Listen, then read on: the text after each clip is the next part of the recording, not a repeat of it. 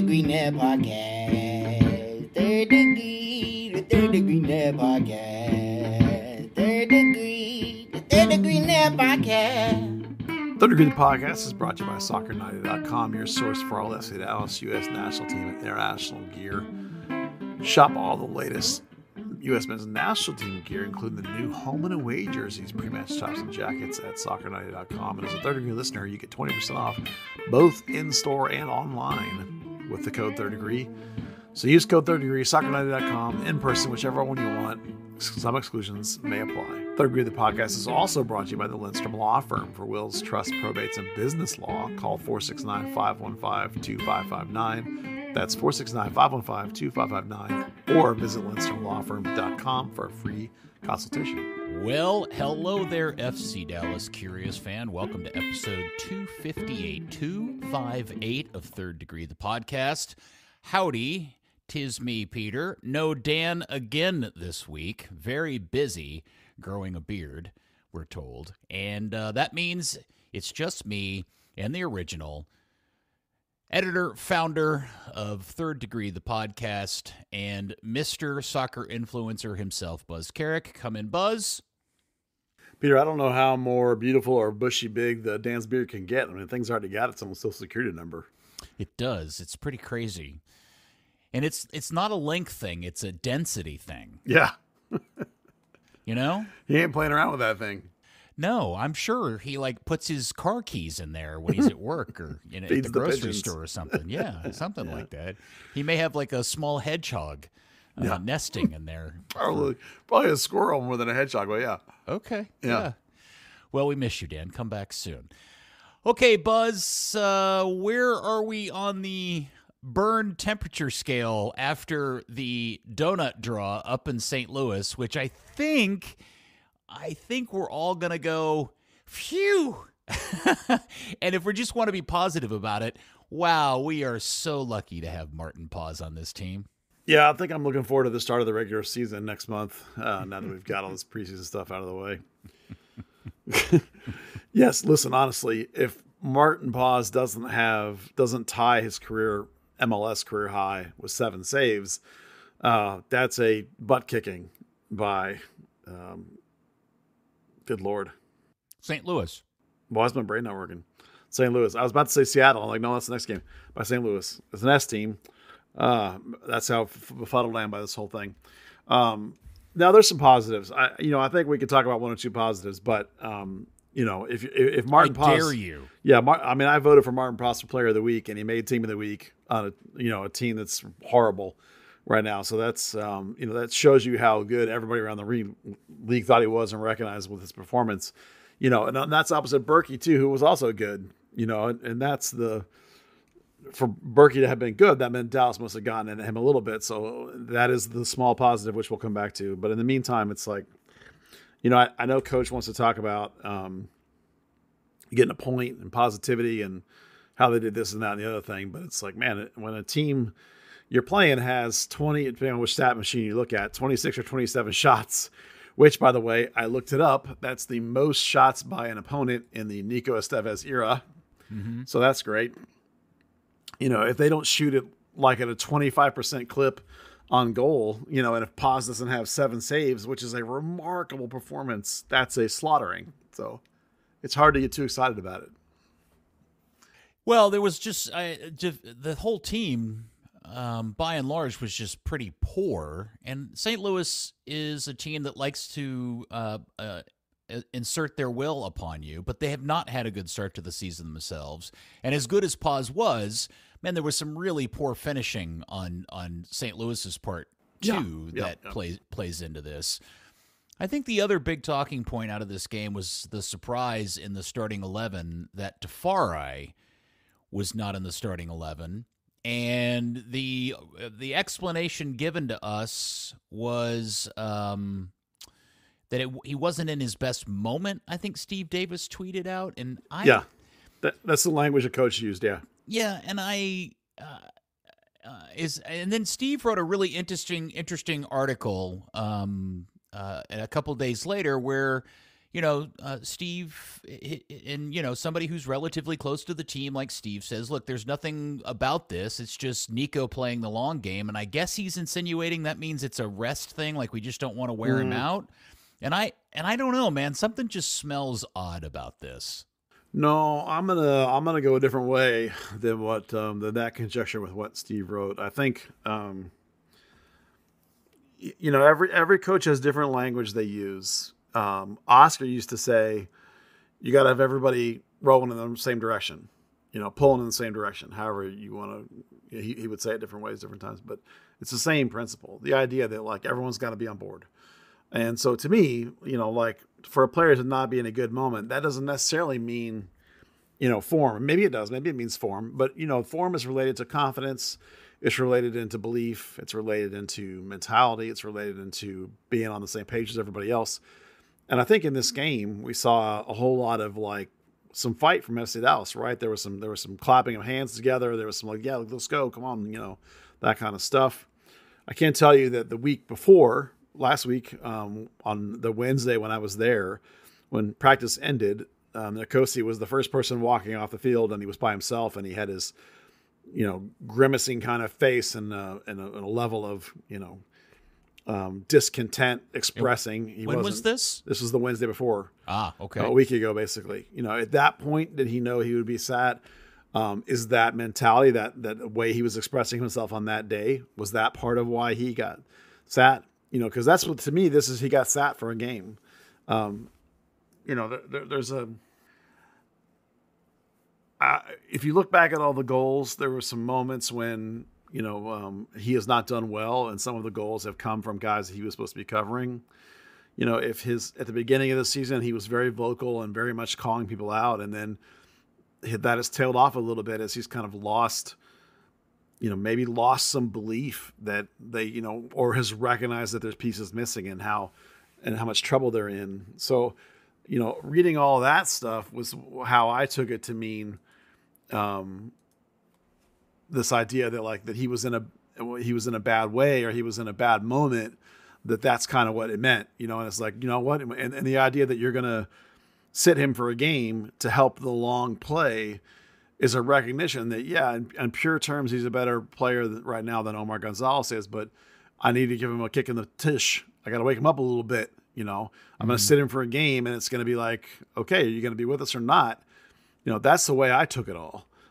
It's possible I'm wrong. I'm not in the locker room, but the way the team sort of responded a little bit in terms of fighting together, and the way that, both Steve and coach said, it's going to be there was direct quotes from Nico that Steve had where he says, it's just going to be a thing, a game, and people, and Steve even had some mention of somebody saying that was, hope they work it out. And Steve said, there's nothing to work out. It's like, it's just coach player, trying to get his player going. And in the press conference today, Nico even said that he still thinks Nkosi can be a much better defender than he is, that he's got some things he needs to work out, on the mental side of the game, that'll to make himself even better. So putting all together, I think this is just I'm hoping one game benching, because while Omar played pretty well, I don't think giving up 27 shots is ideal. And then I think there's obviously it's more than just the one guy though that leads to that level of shots. And I think we should talk about some of that stuff, but yeah, we'll get into that. I'm expecting, to me, this was a one game benching, and if Nkosi responds how he should respond, or one hopes he will respond.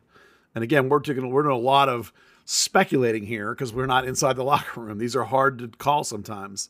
But that's what I see, and how quickly he's back will tell us a lot, I think, in fact. Yeah, it's the idea that you're sitting the guy for the long haul, and the sense that it had something to do with saving his legs, and maybe I'm reading into that. Maybe that's not what Steve was inferring.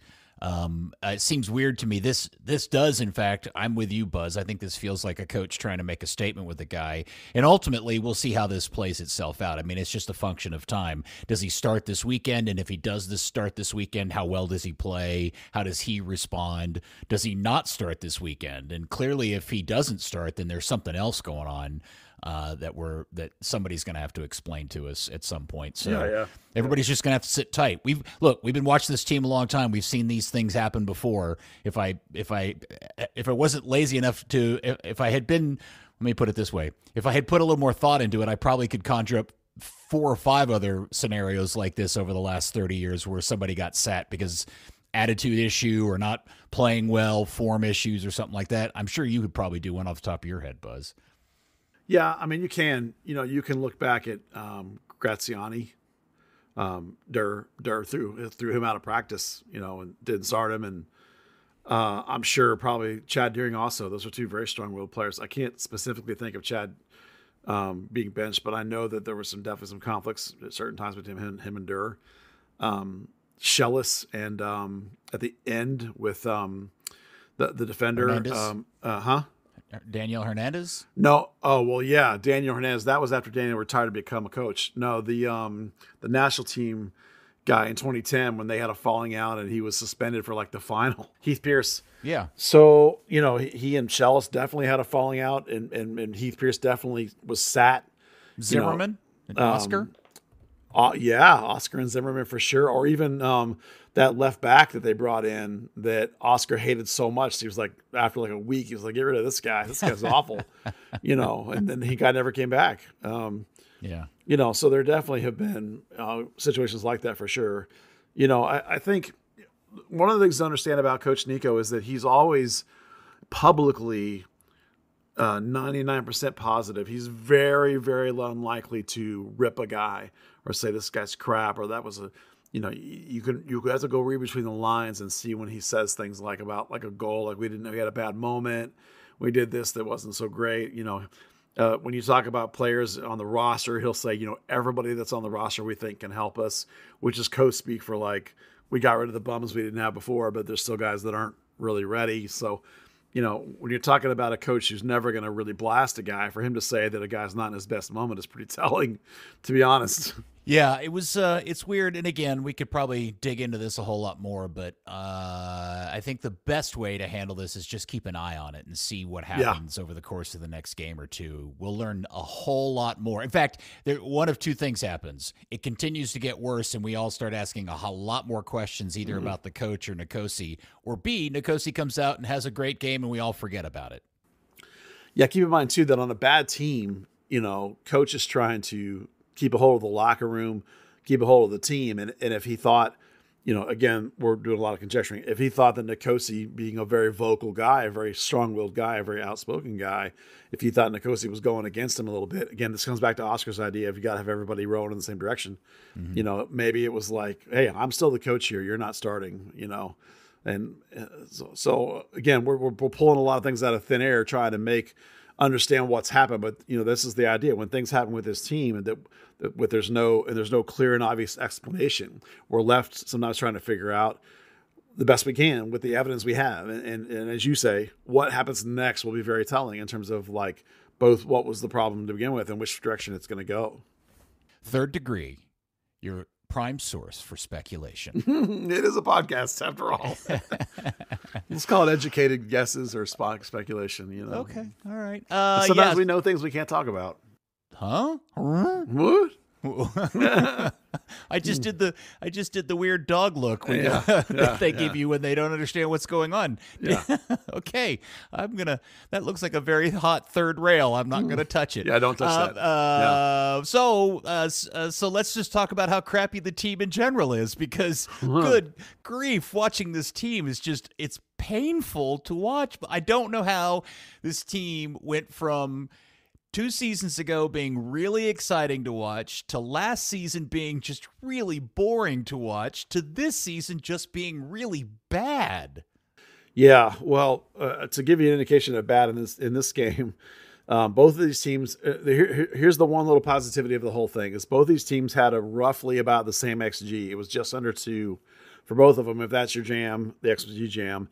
And they both got kind of shut out. But looking at the other team, looking at St. Louis, to have this, they had a 1.9 XG and they didn't score any goals. So in a way, like to hold, that's effectively 2, to hold a team with an XG of 2 to 0 is, performing above that level. You're doing a better job of stifling things than the other team did, and you're giving yourself some positivity there. And that again comes to me back to pause, that number, that being of almost 2 goals better than the XG, is one of the best performances under Nico too. So that's, to me, that reads as a resiliency, a don't give upness. So I like that. And then on the other end, for Dallas to have gotten, close to that kind of XG also means that something was at least clicking a little bit. Now they shot at a much better, like 50% shot on target to shot ratio, which we always talk about is really, really important for this team, because this is not a high volume shot team. So a good 50% rate is really good for them. That's really positive. And I think you can look at the blossoming, if you will, craziness that the fact is that Eugene Ansah, of all people, is most meshing with Petr Musa. And like that combo looks like the best combo we've seen all season, which is crazy. Now that leaves you one third spot, that's not, but maybe that's a spot for Jesus or whatever, and sometimes you have to take what little victories you can. And maybe it's the fact that both guys are, at least somewhat used to like a different level, different kind of league. Maybe they're recognizing how to play with each other a little better with this kind of high striker system that people here maybe are not used to yet. The other young wingers Dallas has don't really know how to do that. Jesus maybe doesn't really know how to do that. So it's interesting to watch. Yeah, I didn't have Ansah meshing with Musa on my bingo card for this season. So I know, right? That is a good one. But it's pretty clear that's what's happening to me. I mean, those two guys look better together and more on the same page than anybody else does that's played in that underneath role with Ansah there, And at times it rotated. That was an interesting twist. It was like Ansah took multiple turns like up high even with him and turned it into a, the typical 3-5-2 look where you have the 10 underneath. In this last game, it was legit, as the 10 underneath with two guys up above. Again, another option that might look good with Jesus and some of those possibilities. So. Yeah, I think the most disconcerting part of this game is the reality that with Paxton out for the year and Illarra Mendy out for this particular game, and we'll talk more about him in a minute, is what they're left with. The leftover options in the middle of the field is just a gaping wound. It's really, really poor. And a better team, which there are many of in this league, than St. Louis, probably just crushed this team 9 times out of 10. Dallas, again, because of pause and some poor St. Louis finishing, I got really fortunate in this particular one. But the middle of the field is a significant ongoing long-term problem. I'll go further than that. I have in front of me the team from this game. And let's just talk about it for a second. Yes, Moose is a $10 million player, but he needs a little service. That's fine. That's a good player. It's a new player. We're excited about that. Eugene Ansah was the other guy. He's from the Israeli league, right? Yeah. And he's getting paid like O'Brien got paid. He's getting paid like a backup number. So that's like a roster piece, kind of backup piece. That's like a key guy, right? The other guy was legit, who's now over 30 and is not really a 10. He was always a wing or like a wide mid or like a deeper, like he's sort of playing in this particular game. He's sort of playing out of position. He was really terrible last year. You're hoping he can have a rebound. At best, he's like, let's not say he's a reclamation project, but he's a little bit of a hoping he can find his form back project, right? Mm-hmm. So again, not a top end, like sweet, locked in, great piece right now, right? Okay. Ariola played wing back. Again, not his spot, right? You're putting a guy in a weird thing, trying to get him to a weird job. A guy had a horrible season last year, a captain, a good leader and all that stuff, but out of sorts, not standard, not normal, right? Okay. Across the middle, Delgado, a U22 player. He's 20 years old. He's got like one cap with his national team. Again, supposed to be a project, supposed to be an idea that you're going to build around the guy, and yet he's having to start right away out the gate. Frazier, he was playing in he got cut by MLS teams before this. He's a Canadian fringe international. He's been playing in low-level Europe, right? Again, not a dude you're building around. Dante Seeley, a homegrown who Dallas tried to loan off to PSV and got rejected, and now he's back, and he's playing at the beginning of the year almost because there was nobody else. And at best, he's a project. Ibiaga, how many times have we talked about this? He never had started only one season in his life, and he started more MLS games than 15. He's a journeyman backup or a USL player, right? Omar is 35.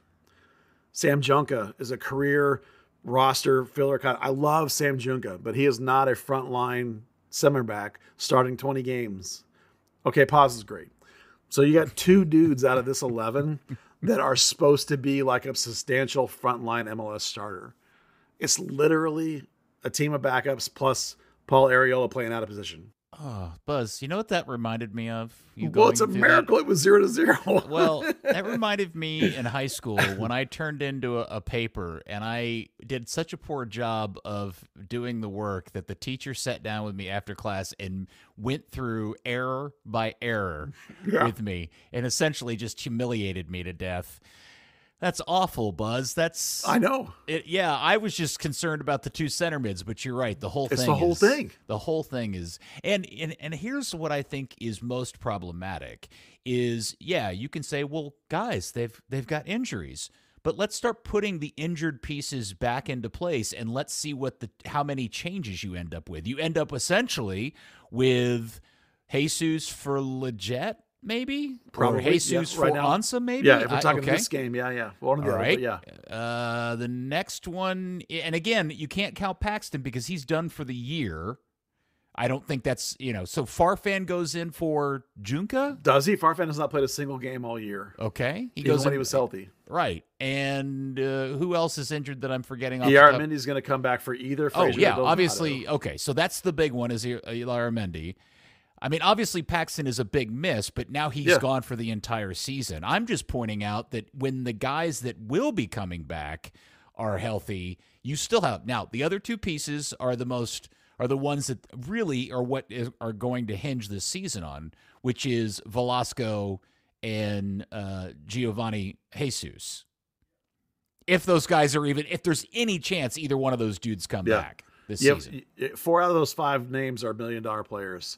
And one of them is your U22 initiative. He paid a lot to get, right? So it's like, you got Mowers on the bench is a 35-year-old like in the dying days of his career, great dude, but he's not going to lift you up. Okay, Nkosi comes back, that's nice.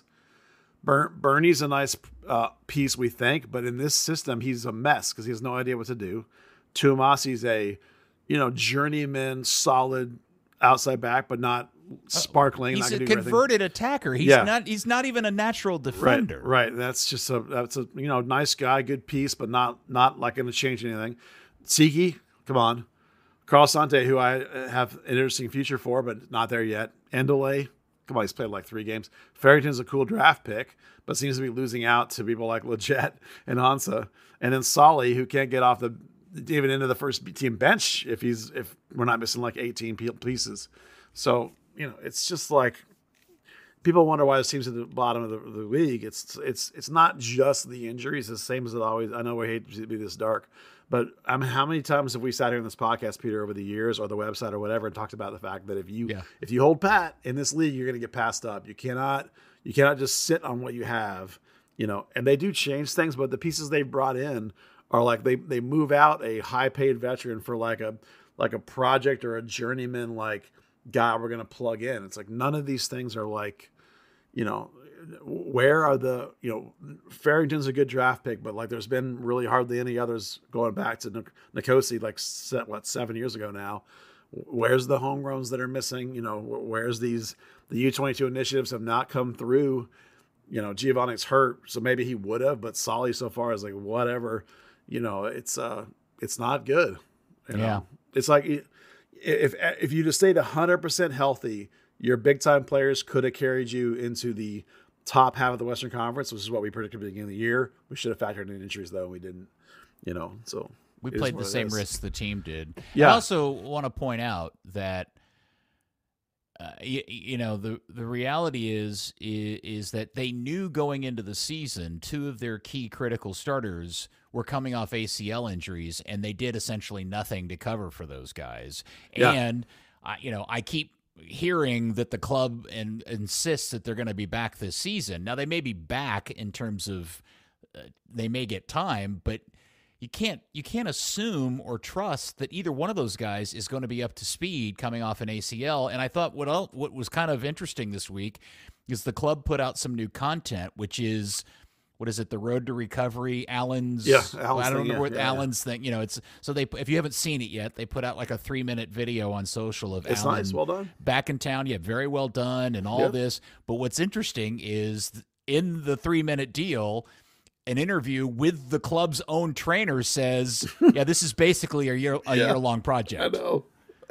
So, and if I'm remembering correctly, Alan Velasco went out like at the first leg of the first round of the playoffs. October, I think it was. So 9 months. If you're really quick healer, 9 months is you can come back from that, which is August. Have you seen the video of Alan tooting around? Yeah, I saw it. Yeah. Have you seen that scar on his knee? Yeah. It doesn't look like he's anywhere close to being ready to play anytime soon.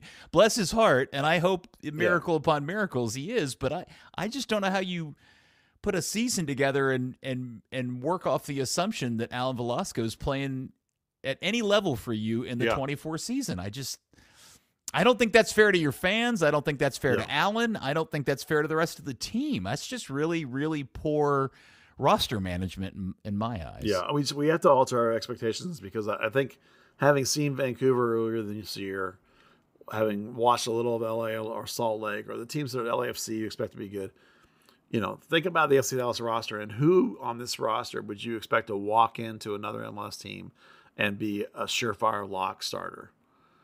I mean, pause on like most of them, but there's still probably 4 or 5 teams he would not.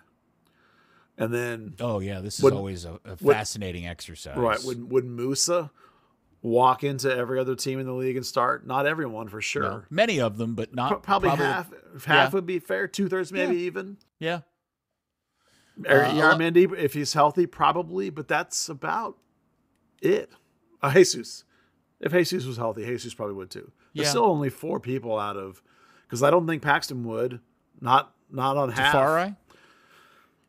Yeah, I would have said last year, coming into this year, I would have expected it would have been about 80% of the teams he would, but I don't know about based on his waste playing this year. I would think it's not. Something I also thought about this whole Tafari thing, which is if the contention is he's not playing very well. Well, can I just wonder how much of that is him being asked to play in a 3-man back line after, I think, for the majority of his career, playing as a 1 and a 2? Possible. I just think it's probably more about that's why I think it's more about something else. It's not necessarily about his play, or it is about his play, but in a way that's not like, it's not that he doesn't understand. I think it's about intensity. Because Coach last week we talked about intensity. We saw some intensity in this game. Like when I talked to him last week, coming out of the game before, he talked about how nobody won any duels. Remember, and I even told a story about Musa when I said he was my man of the match because he won 50% of his aerial duels, and like the next best person was Imatu Amasi. Right. And it's like that always tells you how you know that they're getting just beat to these crosses. It's not like they're not challenging them; they're just getting beat to them. And so that's mentality. That's like where it may, and that's, to me, that's when he came back around to the idea that Nkosi was in a bad spot. That all resonated with me. The fact he's not winning these duels, and so that's where I think he is at. I don't think it's the adjustment to the 3. I think it's just you got to be a warrior and be out there. Just this coach loves. We talk about this all the time, right? This coach loves warriors more than he loves pretty boys. He likes these guys that are just going to fight and claw and scratch and kill people to win. Isaiah Parker's a pretty boy. I'm not saying that. I'm just saying, like, think about like even Martin Paz. Like he, the game before, Martin Paz hadn't been great, and I'm sure he probably said something to him because after this game, he talked about in the press conference. He talked about how Paz did what he needed to do. And so it was the Paz of old. It's like, man, if you're asking your guy to make 7 saves a night, you're not going to get very far. But yes, Paz was amazing. So, well, look. Getting a point on the road is always good, no matter how you do it. Especially when you're in a bad shape and bad form, and you'd only had 1 point in 5 games, and you were already teetering on the edge of having the worst start to a season in a club's history that's been around for almost 30 years. So, look, you got out with the point. You get to move on to the next game and hope things get better and people get healthier. So let's feel good about that. Considering we were having conversations about, is the coach losing the team? Is he losing the locker room? For them to show some grit and heart means to me that he hasn't yet. So that's my positive takeaway in terms of like the state we're in right now. I mean, if you want the coach out, then you probably weren't happy about that. They showed some fight and resiliency, but they did, and that's a good thing if you're talking about trying to win one game at a time, which is what you're going to be doing at this point. Well, as with anything that happens with the Burn, luck is never on its side. And here comes the Seattle Sounders, who started at an even worse clip than Dallas, yet just turned around and dropped another MLS team 5-0 the other day. And I will repeat what I put on Twitter here. I can't tell you how fucking pissed off I am about how good those Seattle kits are. They are so perfect. Oh my God. Yeah. Gosh, I love those Seattle kits so very much. So good. God, they're so good, and I hate it. I hate it. I hate it to my very core. It's definitely the best in MLS this season, and it's got to be up there for best all time. It is spectacularly good. Easily a top 3 all-time MLS kit. Yeah, it is. And if they make the stupid decision to get away from this colorway of this new green and this new blue, boo on Seattle. Yeah, that would be so a terrible. It's such a good look. Yeah, and it's so much better than the neon colors. That they had previously. The rave green or whatever that was. Yeah. So I guess I should be saying, since I don't like Seattle, I hope they go back to the crappy colors. Yeah. Well, you can admire a good kid even if it's not your team. Just like I can admire how Manchester United kits are always friggin' amazing, even though I hate them.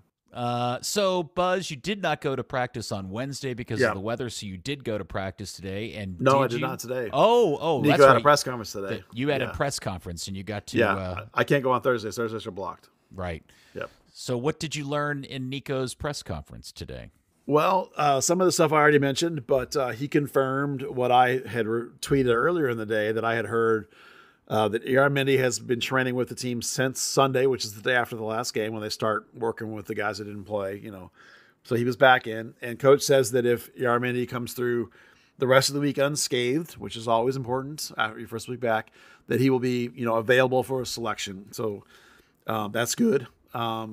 Same with Marco Farfan, because Marco Farfan, remember late, he was supposed to be eligible, and then late last week he had some kind of head injury that didn't give out a lot of specifics. I assume he just got knocked or something, or maybe had a minor, concussion protocol situation or something. So not like bad attitude. Apparently, no. It was it was on the injury report as being actually hurt. So he also is back in training, and if he comes through the rest of the week, he'll be available as well.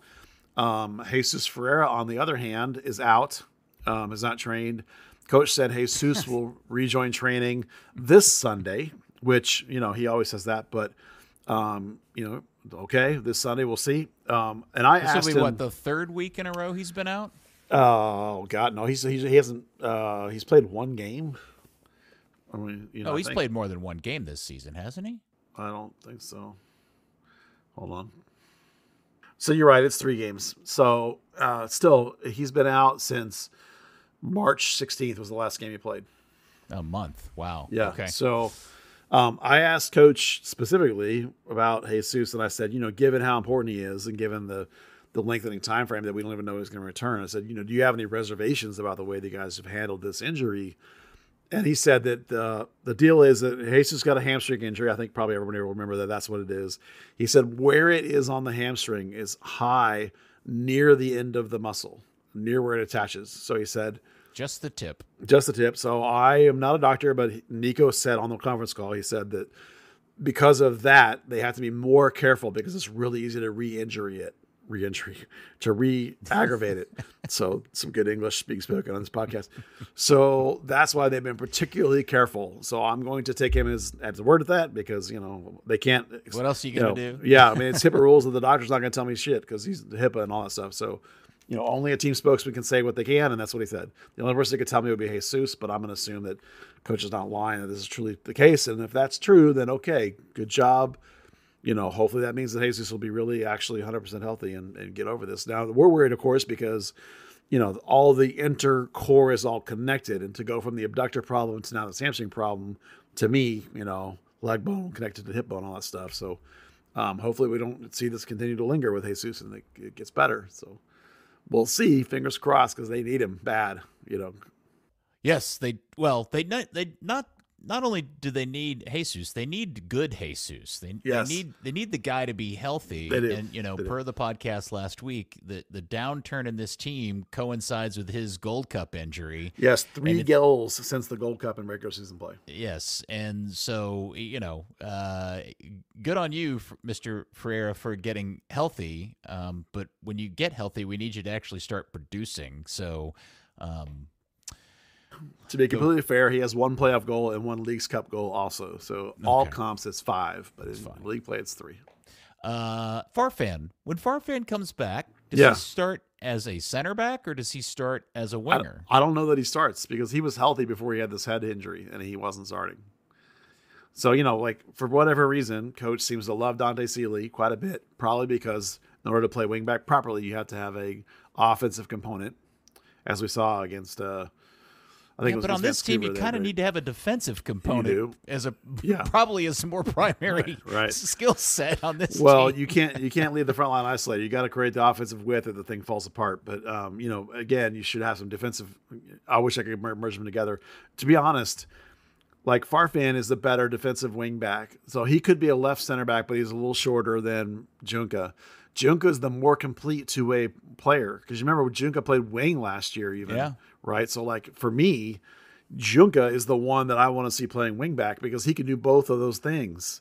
Like if you had a real left center back, you could put Junka at wing back and it would really help.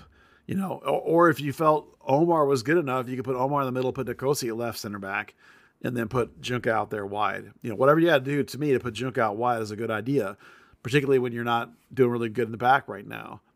Again, you really need a left center back. You actually need two center backs more than you have right now, not just one, but that's a roster building and stuff.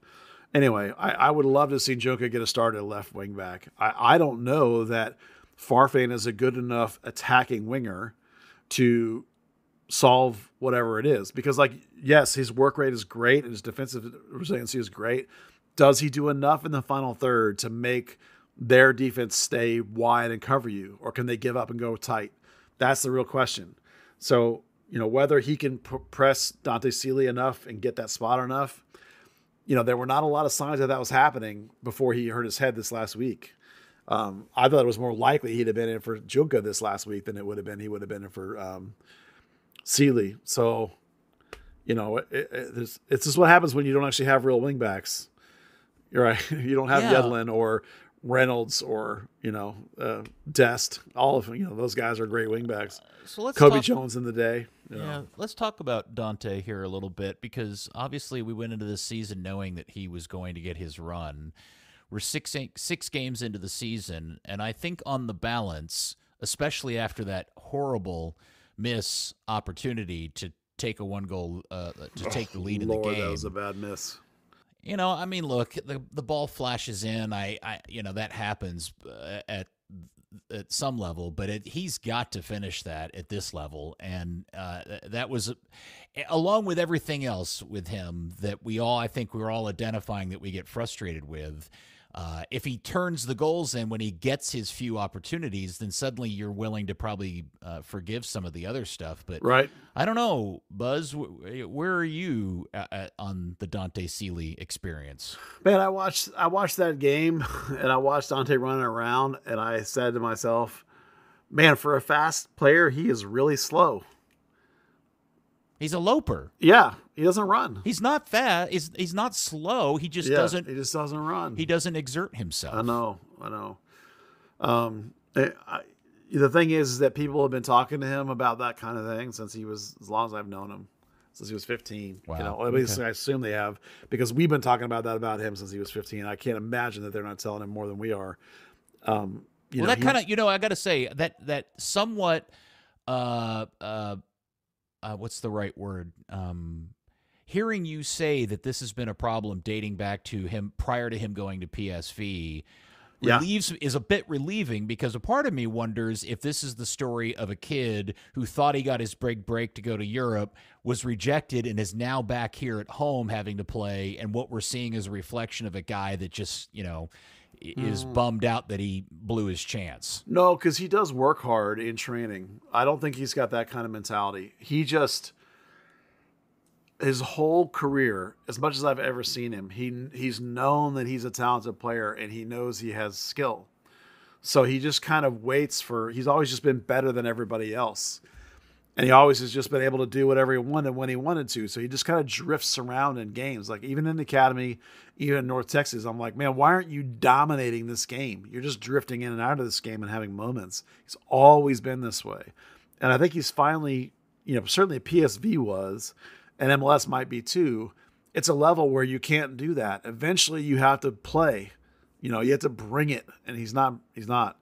he just has these moments where he just is jogging around behind people, and you see him start to sprint, and he goes, "No, it's not worth it," and then he doesn't, and you're like, "Oh my God, dude, just please bust it," But no, I honestly things the way he plays frustrates me so much. I cannot believe he still starts, but if you look into the stats, and if you're a stats coach, it's like short of Paul Arriola, who bizarrely has the best attacking numbers on the team, Dante Seeley has the next best things, like in terms of shot creation actions and key passes and duels won and offensively and like taking on players. I don't have him in front of me, but last time I looked him up, which was like a week ago, he was number 2 in almost every category beyond Paul Arriola.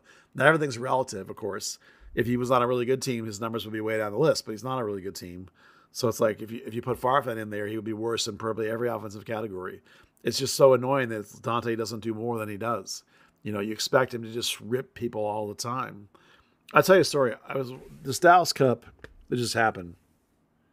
There's this kid who plays for the U19 teams. His name's Daniel Barron, and he's from Chicago, I think, or Milwaukee or something. He recently been a Polish U18. And he came back, after a game or two in the Dallas Cup, he came back and he did what he has always done against better teams than I've ever seen him against. And he is very direct and he's very quick and he goes at people hard, but he doesn't quit. Like he gets to if he goes at you and you keep up, he goes at you again. And in one run, even I'm talking about, he'll go again and again and again. He'll never give up. And he gets all the way to the end line and he has 2 inches of space left and he doesn't give up. And he'll get the ball back across the box like, it's 9 out of 10 times he goes at somebody. The guy is fearless and relentless, and he goes at people hard the whole game. It's the complete opposite of watching Dante Seeley. And Daniel Barron in the Dallas Cup was the most decisive player Dallas had, and he took them all the way to the final game before they lost. He immediately got a North Texas Soccer Club opportunity, came off the bench in the very next game, and this week he was in first-team training. If you have the right mentality, if you have that this coach wants, which is this never quit, never stop mentality, you can do great things. If Dante had that mentality, Dante would have made it at PSV and he wouldn't be back here, but he doesn't. Right. And it's a shame, and I wish he did, and I don't know what it's going to take to wake him up because he's so talented. I mean, you saw those free kicks that he did in spring training, and he almost had another one in this game, a free kick goal. Berkey made a great save to stop it. Dante telegraphed it a little bit. But it was a nice free kick. Berkey still had to make a really great save. And yeah, by the way, Dante Seeley and the free kick is one of the weird, quiet curiosities out of this early season that I don't think we've dug into enough yet. I mean, Moose had deferred to him, so they clearly know that he has it in his bag. Yeah, where did this come from? Yeah. He just needs to convert one. He does, and he got some in the spring, but, if he had the same mentality as this kid Barron, it's just like, oh my gosh, the sky would be the limit. But it's like I don't know that he does, and I wish it would wake him up. And every time I watch him play, I wish it would wake up, and he doesn't. So all right, well, those amazing looking kits. Yes, the Sounders are in town this weekend, and I'm just gonna go ahead and ask you to predict the lineup for Dallas. Buzzer. Well, first, did you see their last game when they won 5-0? Rui Diaz had 2, Morris scored, Roldan scored. It's like it's the guys that have carried them forever have woken up, Did you see have you seen the passing sequence video clip? No, I don't want to. I don't want to see it. Oh yeah, sad. it was so top notch, typical Seattle. Get the ball in a 20 passing sequence that goes from one. I think everybody on their team touched the ball at least once, and it went from their end of the field out wide back to their side. I mean, it just the whole thing. Go find it. It's somewhere on the internet. Well, I'm sure my boy João Paulo was involved in that because he's so good. Yes, it's frightening. Yeah. All right. So lineup this weekend. Well, whack. I just whacked the phone. Well, this is a tough one. The question becomes like, yes, I think Omar Gonzalez played pretty well, but I think you almost have to go to Nkosi because if you really did bench him from his mentality or something like that, you can't then like discard him. You have to like go, you know what? You need to sit a game and then come back and show us what you have. Well, you got to let him come back and show you. Like if you just throw him out now, then he's going to be done. So you pretty much got to bring him back. So then the question just becomes did Omar play well enough to stay on the field against Seattle? And do you put Tafari as left center back, for example. And I think there's a chance, and again, I didn't go to practice, but I'm going to say there's a chance that you might, because Rui Diaz is in the middle for them, right? With Rusnak underneath. But Rui Diaz is not blistering. Rui Diaz is like 500 years old, right? So it might actually make sense. If Rui Diaz is 500, how old is Omar? Yeah, 600. Okay. So I'm just saying that, like, it's not like it's, a blistering fast, like over the top, going to make you run him down the field. Rui Diaz is 33. Right. It's actually more of it's like going up against Fish, or Chicharito, right? A savvy striker, not a blistering striker. So, okay, I'm almost tempted to say leave Omar in the middle and put Nkosi at left center back, because that's where Roldan is on that side and Morris is on the other side, or vice versa. And so either one of those guys might be coming at you, instead of, and like, let Nkosi deal with one of those guys and keep Ibiaga on the other side. I'm tempted. Now, if Nico's like he normally is, then Nkosi will come back in the middle and it'll be Ibiaga, Nkosi, Junka. I'm just really tempted to go Ibiaga, Omar, Tafari and see what happens. Because, then you can put Junka out wide, and then the other Roldan is outside back, and Vargas is over that way. So, you can kind of like have, all of a sudden I have a little more experience, Now you want to dictate at home though. So probably it's still going to be Dante. I can't get out of my mind that I thought that Omar actually played fairly well, in terms of organization. Well, that doesn't surprise me. And look, there was a time in a day where Omar Gonzalez was a really, really good center back. Yeah. It's just that he's got a lot of miles and age on him, so he's not very fast, and you can't count on him for a bunch of games in a row because he's going to wear out. Yeah. Like if you were going against Kai Kamara or somebody like that, I'd be like, never mind. But Rui Diaz, I actually kind of like this idea maybe. So you guys can flip a coin there, those listeners, and see what you think, which one you might like it to be. So across the, whether that means you can kick Dante out and bring out Junka over there, I don't know. It'll be one or the other, I'm sure. But I'm going to say with Dante, even though it could be Junka. And then you go across the middle. Illarra is the big question. Like, how confident are you that Illarra is healthy, 100% healthy? Can he go 45 minutes? Probably. Is he only good for 30? If he's only good for 30, he comes off the bench. But if he can go 45, because you remember they even played him when he was kind of banged up that first game with a 45-minute limit. So would they try that again?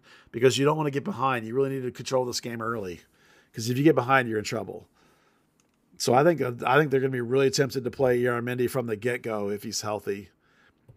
I mean, if he's not, it's Frazier and Delgado, and that's whatever, is what it is. So I think the chance it'll be Illarra and Frazier. I think. Delgado hasn't beaten Frazier out yet. He has his moments, but then he has his bad moments too. He's just really young. Frazier's more reliable, but it could go either way, honestly. I mean, Illarra is the real trick, is like, can he go? And so I'm going to say that they'll start him and let him go 45 like they did before, because they know how important he is.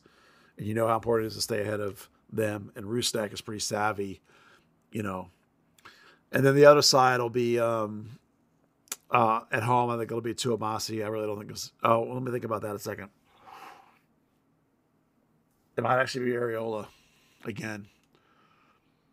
Because, again, they have some nice wings on both sides, and Areola did a pretty good job, I thought, at wing back. So it wouldn't surprise me if that's on the cards again. And then, believe it or not, Musa, of course, is a lock, and so is, I think, Eugene Ansa. I can't believe it. And then you have some decisions to make about Leggett versus, that's the only thing. Would it make... I understand Seeking Sebling hasn't been in training either, so he must be hurt. So he's not a choice at the 6. Norris isn't really either. So I think you kind of have to decide, like, did Leggett do good enough as that other 10 to keep Paul at right wing back? And I think he probably did, because they, like I said, they almost had an XG of 2. Mm-hmm. So that's pretty decent, really. So I think they'll try that again. And Leggett gives you that ability to do that little flip-flop, that little 2-1 switcheroo up there and keep Paul at wing back. So I think that's where you're at. A pause, of course, is a no-brainer. So Okay. Because Farfan back doesn't really do much for you, and Jesus is not back, so that's all you got. So I got a question for you, because there's been a lot of discourse in the last week or so about other MLS clubs doing a really good job of integrating kids from their MLS Next team and their academies. There's been, obviously Philadelphia comes to mind, Columbus comes to mind, and I'm sure there's some others that I'm not thinking of. And then obviously people turn and look in Dallas and go, what in the world is going on? And we all know that the large part of that is Nico and Nico's hesitancy and lack of desire to play the kids per se. But I'm interested in your perspective, because I consider you the expert here. Is there, in fact, if in fact Nico's just being stubborn, are there kids in the system right now that are good enough that should be getting time in the starting senior team?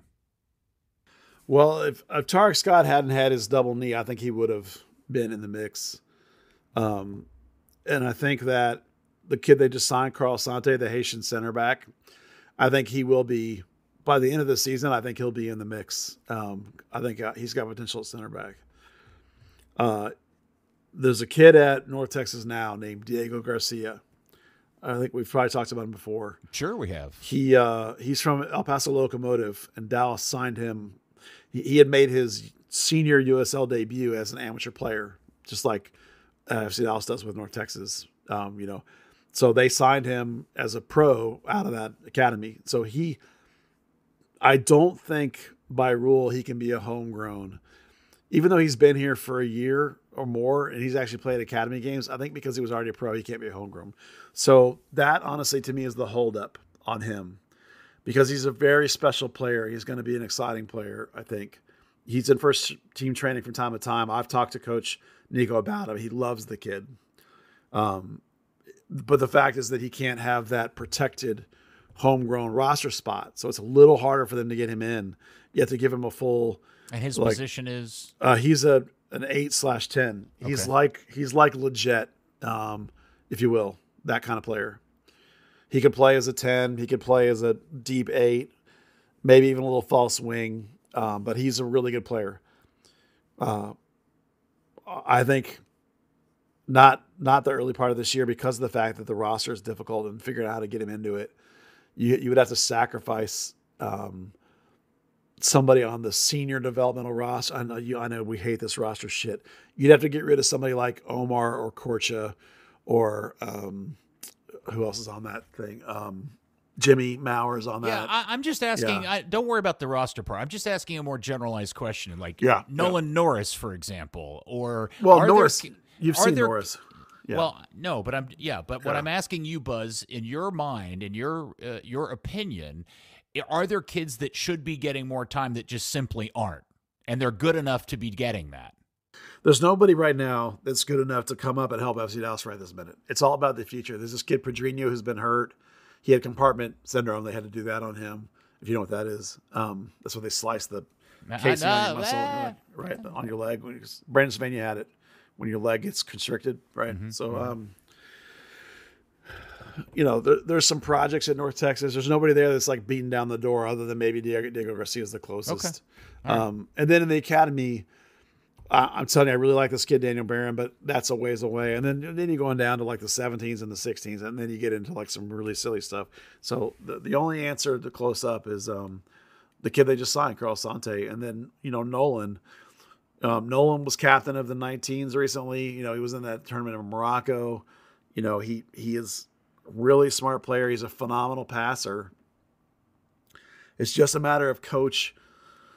Like in a way, I almost can't believe they signed Delgado as a U22 initiative. No, he's not U22 initiative. I'm sorry. He's just a loan. I almost couldn't believe that they signed Delgado in the very spot that like Nolan plays. It's like, dude, just play Nolan. Right? Well, it's like, why? Why? Because that's a guy they can turn around and make money off of. Yeah, I guess. So's Nolan. But I mean, probably not as easily as a South American player. Yeah. Well, that guy's on loan, so they have to buy him first. But that's a fair point. We'll come back to that part. Sometimes I don't understand the things they do. Like the whole idea of like signing a guy on loan that plays in the exact spot like your brightest prospect that you currently have plays in. It's just bizarre to me. But they did, and here we are. I mean, I get it on Tarek Scott because Tarek Scott's been out for a year, and this year is, as we've said, love the kid, and I'm sure everyone around him will say, no, he's ready. Yeah, he's ready, but he's not the same. He's going to take another year before he'll be back. That's how it is. That's again the stupid thing with Giovanni and Allen. It's like, he'll be back in August, sure, but then it takes another year before he's really back. We all know every time. Well, the good news this weekend, 7:30, Seattle comes to town. Dallas, we now officially know, will be wearing their blue Afterburner kits that we've only seen once all season. Oh my gosh, so good. It would look so much better with white shorts. Are they? I mean, it's better than wearing the white one over and over again. But, better than that. I thought it was funny the social media account said that we're wearing the kit, not the red kit, because it ain't red. If you know, you know, right? Yeah, super glad it's back. Put it with white shorts, but, whatever. That's never going to happen. So. All right, so that's what's happening this weekend. Other big news this week is the rumor that was broken, I think, first by The Athletic and other people, that so by the way, earlier this week, all the MLS bigwigs got together out in L.A. What also just probably not by coincidence happened this weekend was the lawsuit with Relevant had an update where Relevant let FIFA out of that lawsuit, and on the day that got announced, the big man from FIFA himself, Infantino, was with all the MLS leaders. Yeah. And I still don't think that's a coincidence. No way. And out of that came the rumor that the roster rules are undergoing a significant amount of change as early as this summer window, which seems ridiculous. Yeah. And wheels off. Mid-season. Yes, a mid-season. Yeah. Yes. Oh, my gosh. Well, given who reported that, people like Carlisle confirming it and stuff, I mean, it's real. So sure. Yeah, they have specific rules on the Athletics. So it's like, yeah. So you want to talk about how that affects Dallas, maybe? Well, yeah. I mean, how much? I mean, look. The quick read is there's a lot of opportunity to improve your team very quickly now, and at the same time, it screams, here are all the other loopholes that will allow the older owners that don't want to spend a ton of money to continue not to spend a ton of money. Oh, Clark Hunt clearly wrote these. Yeah, there's no question in my mind that Clark wrote this. Yeah. So number one, it's 2 buyouts per season, which lets you get out of a bad contract more than you were. So that's good. Clark did not write that rule. He might have, because that way you can actually get rid of the contract, and move on. But the other part, maybe that one didn't, but the other parts he did clearly in my mind, because the biggest change has to do with DPs and U22 initiative players. They've made it like now that it's basically like you just get 6, and you can have 3 and 3, or you can have 2 and 4. And if you only have 2 DPs, you can take a big chunk of money and you can convert it into GAM if you want instead. For the rest of your roster. The funny money. And the reason that matters for Dallas is because they almost never have players that are over that have to be a DP limit, which is like 1.6 million. So even Jesus is at that line, which means that every DP they have can be bought down to not being a DP.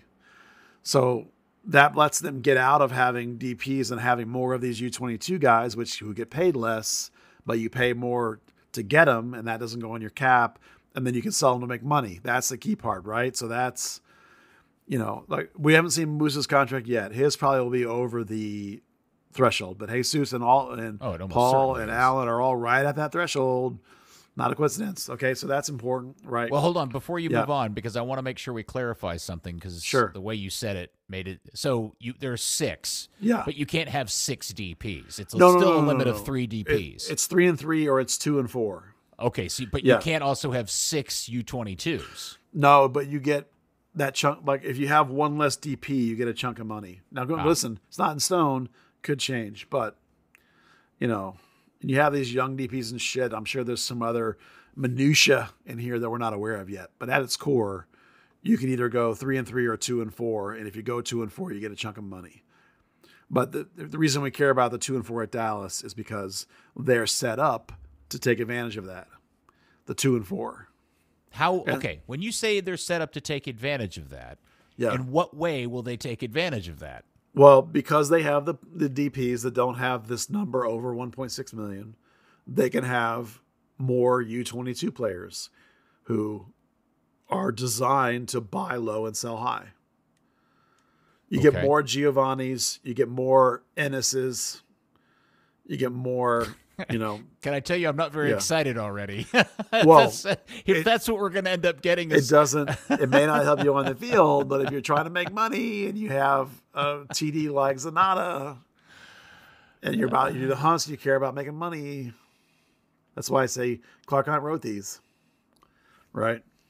Meanwhile, also making it easier for the Miamis, Seattles, and LAs of the world to bolster their rosters in other ways that actually improve their product on the field. The way it would help Dallas on the field is that if they do the 2 and 4, they get this chunk of funny money that you can get more of your Paul Areolas and your Paxtons and your Legettes and these guys that make under $1 million. So they're above the DP line, but they're way under the max line. So you can get to where Dallas could carry like 6 or 7 of these guys, like they always like to do, right? Your Reto Zieglers, your Facundos, those kind of guys were all over the DP line, but low enough that they would be bought down. So they would allow them to carry more of those guys and make more of their general roster theoretically stronger, right? Okay, help them with depth and width rather than peak high salary. Does that make sense? Yeah. Does that sound like the Hunts? Sounds like the Hunts, doesn't it? Yeah, I know. Okay, so the next part that sounds like the Hunts to me is that they've changed the amount of funny money you can earn by selling and loaning players out. Again, does that sound like the Hunts? Sure. So if you sell off your Reynoldses and your Tessmans and your whatever else's and your Jesuses, you now get more funny money back to do things with. Okay? Mm-hmm. And it even more sounds like the Hunts when you combine that rule with the new you can have as many homegrowns as you want rule. So Dallas could sign 10 homegrowns and loan out 8 of them to all kinds of places you could think of. Benfica, USL, whatever, and make money on them and put that money into your pocket and into your funny money pile. So again, sounds to me like Clark Hunt wrote that rule. Yeah. So, they're making the rules more flexible, but also giving teams that don't go spend big money on players more small money to mess with, or avenues to affect their more little piles of the money to do little things with. If you're the Clark, while loosening some of these stringencies on the other things for your Miamis. And I will make the suggestion that this is cleverly written in a manner that a club with a good technical director and a savvy front office staff could build an effective roster with these rules. Think of Columbus. I mean, it's not like Columbus is blowing out, Dude, Garth in Atlanta. Yeah, well, Atlanta's got a lot of money to play with, but there are clubs that are smart, like Real Salt Lake, Columbus.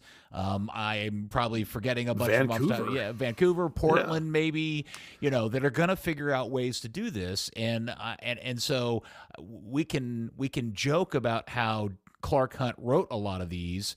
The problem is, I don't know if they've got somebody in the front office to capitalize on it the way that I believe other clubs will. That's the TBD in this deal. The difference for me is that I think there are some clubs that will take advantage of all these loopholes to try and focus only on making their team better, whereas FC Dallas, under the owners we have, will use part of this or all of it to try and make the team sustainably profitable and survive for another 40 years and not necessarily win you an MLS Cup. You just said out loud what I was thinking in my. I know. I was trying to get to it for you.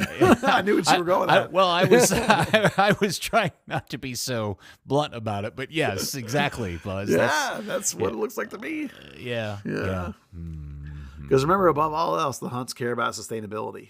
Yes, well, that's fine, but I appreciate wanting to be stable and run a good, smart business. I've never begrudge them for wanting to do that, but I also think that there are ways to do that and put a good product on the field. And we talked about this last year when things started going south. I think the most maddening and frustrating aspect about what is going on right now with Dallas is the fact that they are in this awful product on the field right when it feels like they finally, after 26 years of being the butt of the butt of the joke of attendance in this league, finally got over that hump. They've sold out every game this season, I think, and they'll probably sell out again this weekend. And now what's going on? They got an absolute crap team on the field, and that breaks my heart in some ways. That's really frustrating. I do wonder when it'll hurt the attendance. Peter, you and I had this conversation when the Hunts took over this team in late 2002, going into 2003. It's like, yes, this is the best thing that could happen. The Hunts saved this franchise. It would have been folded, but it's also the worst thing because they're always going to be about sustainability, and they're not going to, and they claim they are, but actions are what define you, not your words. They don't show the desire to consistently win on the field. They show a desire to be pretty good most of the time. Those are two very different things, Mm-hmm. And they show more desire to be sustainable and invest in things that get them long-term sustainability, stadium, academy, and they're going to do it again here. We've talked about it. So it's a curse and a blessing at the same time. It is what it is. And they're waiting for their moment of luck. Like they almost went in 2010, reinforcing their beliefs. And maybe they're waiting for their Mahomes to come out. They had him and they sold him for $20 million. We said it last week. 2010, 2016 were anomalies. They were the exception to the rule. Just in the same way, I believe that this year is an exception to the rule. It is. They're not historically as bad as they have been this season, but they are historically not as good as they were in 2016. The water will find its level after a certain amount of time. We're just going to we're just in a drought, and it'll get better. Well, and they have enough talent to be that above average team they always are. The question is, can they get all that talent healthy in time to save this coach's job? Or is it going to keep going bad with the injuries and keep going south? And is he going to get fired? That's what we're, even if it all got healthy, they're not going to win MLS Cup, but at least it'll be a more enjoyable season. And I'm glad you said that because, and I don't know how long we've been recording, but I don't mean to drag this out too much longer, but that then opens up the entire can of worms that I thought about earlier this week when I saw Sounder at Heart posted an article about the status of Brian Smetzer in Seattle and how hot his seat was. And it dawned on me, it was like, look, Nico's probably not going to make it through this season. I still very much believe he probably is one of the 3 hottest seats in MLS at this moment. Oh, fair. But when he goes, and let's play this as politely as we can. Just working hypothetically that Nico gets sacked this season.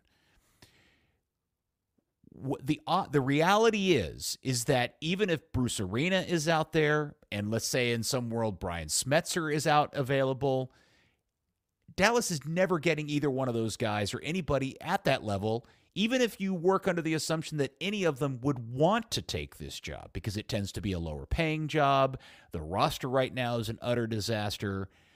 The Hunts, the entire time they've owned this team, have they ever hired a well-established veteran manager? No. Ever. Once. No, the people that know, around the water cooler tell us that generally speaking, this is one of the lowest paid head coaching jobs in the league, and it always has been. Yes. And they didn't hire Jeffries. They came in after that.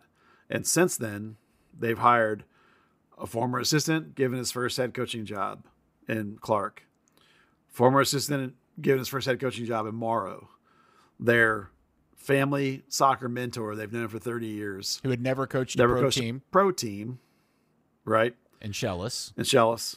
Oscar's the only one when they went out and got him after he had left the academy. He had coached 2 seasons, and they had to basically money whip him to get him.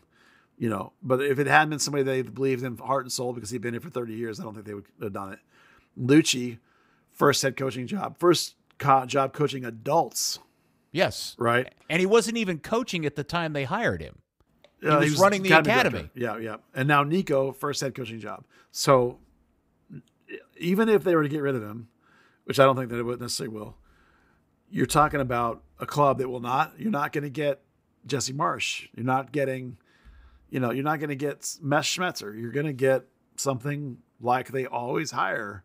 They always talk about, we have these international names calling. And I know for a fact that at times they've interviewed people that are like, that would be great. None of them are ever going to take it because of the fact that you have to deal with Dan Hunt on a daily basis. You have to deal with the team that they already have, who's going to be doing all that stuff. You're not going to have any control over that. And the job's not going to pay very well. So, I wouldn't be in a hurry to fire Nico. Yeah. The bigger question is, like, if you lose to Seattle at home, will he be fired? That's the question.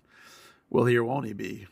I think if he hadn't got that point, maybe that's enough to help save him if he loses to Seattle. Because if you lose to Seattle at home, I don't know that you're going to hold on to your job. Well, no matter when it happens, do you have if somebody just said, Buzz, you got to put $100 on a bet of who they hire to replace him?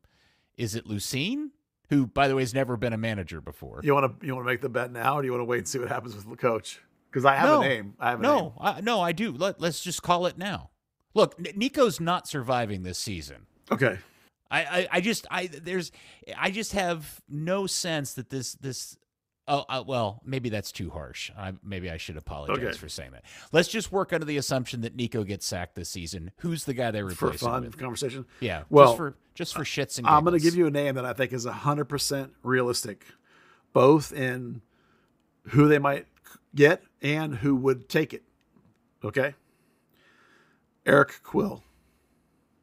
Whoa. The only coach to ever win a championship at this club. Period. That's awesome. All right. Knows the club. Probably would take it, knowing the club. Would be willing to take it, the money, because it would be his first MLS job. I don't even know where Eric Quill is right now. He's coaching New Mexico United. Oh, that's right. He went from North Texas to go work for in Columbus to work for Porter. For a season, and then Porter got fired because he wanted to improve his resume for head coaching. And so after Porter got fired in Columbus, he came up as a coach for New Mexico United last year. Is Caleb Porter working somewhere right New now? England. New England. Oh, that's right. He went to New England. That's right. Yeah. So that's my out on a flyer, a guy that would actually take the job. Now, look, if it ever comes down to it, I actually have a list of people I think are legitimate candidates who will consider the job, and we'll do that.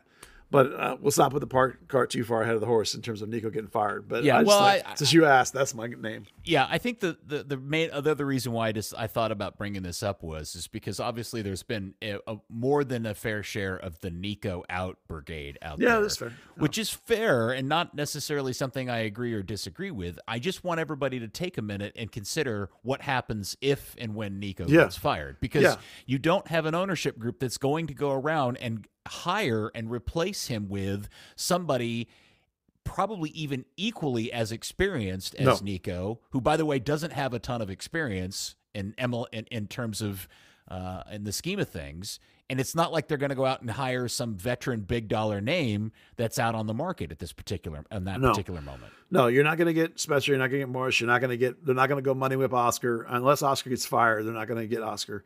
Even if they get fired, you might not get him. Because they probably want too much money. So you're looking at names like you mentioned, Lucene. Yeah, that'll be on the short list. Chuy Vera, the U19 coach here, he'd be on the short list. I think Quill will be on the short list. Michelle. No, Michelle would probably be the next North Texas coach. You'd have to look at assistants for other teams. The people that have been successful, like who's Wilfred Nancy's top assistant, maybe, or other teams that are doing well, a guy like who's Trundle's top guy, or who's Vancouver's second coach, things like that. Guys that might be looking for their first head job. That's what you're looking at, guys. Where's like Hugo Nico. Perez these days? Because that's a guy I would kill to have. I think they've interviewed Hugo Perez before. I'm pretty sure they have. God, and they didn't give it to him. Is he not coaching El Salvador anymore? I don't know. Maybe I think he's still coaching El Salvador. Oh, okay. Possibly.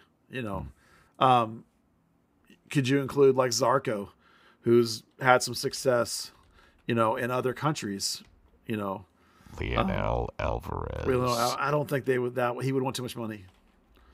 What would they even? Because it would be about him at that point. Yeah. All right, we could go round and round. I don't want to get too down in the weeds. We've already gone on long enough. I just want still the head coach here. I mean, I'm just saying that, like, you're right that, like, be careful what you ask for, because that's what, unless you like those names, you're just that much anti-Nico, then yeah, you could move into that neck of the woods, I guess. So, all right, Buzz. Well, I guess we'll see how this weekend plays out. Seattle 7:30 Saturday. Is it a theme night this week that I'm unaware of? Oh yes, it's Military Appreciation Night. Oh, I salute you, Buzz. What do you think? Do you think Nico gets fired if he loses this game? I want to hear what you think. I think it depends on how he loses this. I mean, if they get trucked like Seattle trucked, yeah, good point. Vancouver was it Vancouver? It was Montreal. They beat them 5-0. Yeah, if they get smoked 5-0 here in Dallas, you're probably right. That would be it. Yeah, if it's a close 2-1 late win kind of thing or whatever, Dallas maybe had chances not. or something. Yeah. Somebody stands on their head, but I think the point got him a little room. I think. But, but I think you're right. Yeah, if they get trucked, we'll see. Yeah, the Hunts. I think, did I say this last week? We've always said the Hunts are really patient and they wait, but often it happens when they get embarrassed. But then I was thinking, like, well, this actually is going back to like the middle of last year, so it's not just the start of the season. Really, you're talking about since April of last year that it's been bad. So it isn't. It is a long time. Mm-hmm. They have been patient.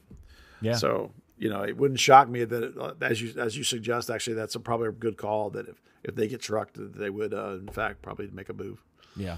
I don't know, man. I don't know. All right, Buzz. Thank you very much, my friend. Yeah, thank you for being here, man. I appreciate it. Dan's a busy dude, man. I know. He's got so many irons. He's got like 8 jobs in the fire. It's like 5 more than me. Like high quality beard products are not inexpensive, Buzz. It's like having 5 children, I suspect. I know. The balms and shampoos and all that stuff and the trimming. Can you imagine the gear you got to buy to keep that thing in shape? How many razor blades does he go through for his trimmer? I don't know. I'm sure it's like some sort of commercial grade weed whacker type device. Yeah, something like that. Third Degree, the podcast, has been brought to you by Soccer90.com, your one-stop shop for FC Dallas national teams gear, international club gear. They got all the latest U.S. stuff, jerseys, tops, tees, jackets. They got it all.